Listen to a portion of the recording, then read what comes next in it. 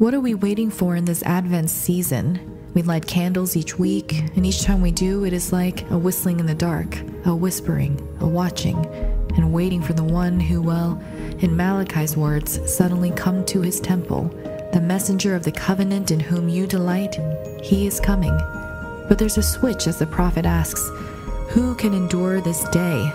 Who can stand when he appears? Once again, it is a reminder that the kind of peace that Emmanuel will render will not be one that is easy, not one that will be readily given or received, but one that will mean a giving up of ourselves, a surrendering, a sort of baptism by one of light and heat, flames and fire.